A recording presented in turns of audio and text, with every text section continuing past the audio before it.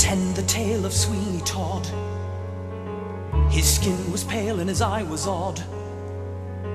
He shaved the faces of gentlemen who never thereafter were heard of again. He trod a path that few have trod, did Sweeney Todd, the demon barber of Fleet Street.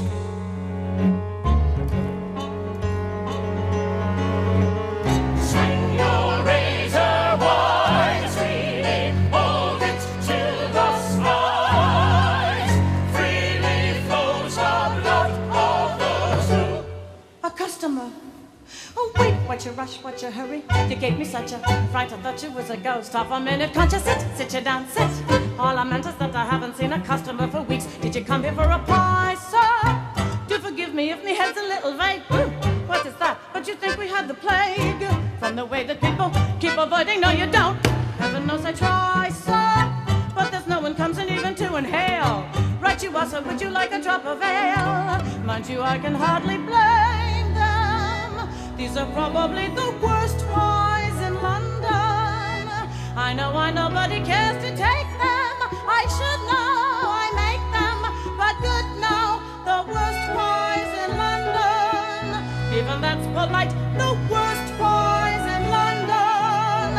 If you doubt it, take a bite.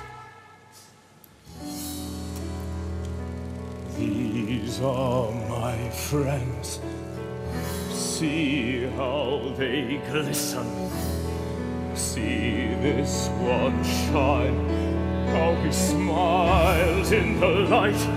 My friend, my faithful friend. Rest now, my friends. Never you fear, Mr. Todd. You You can love and fear, Mr. feel the Todd. splendors you never had dreamed of your days. My lucky friend, till your side was nearly silver. Silver's good enough for me.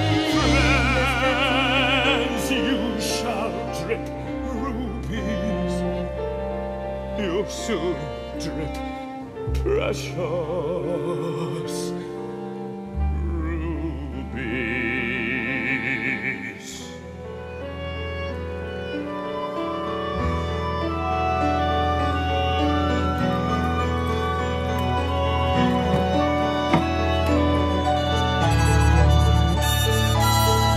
At last my right arm is complete again!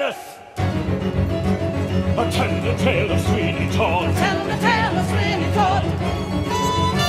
He served a dark and a vengeful God. Served a dark and a vengeful God.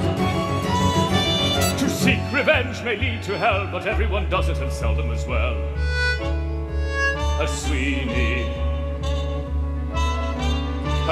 Todd. The demon barber of Fleet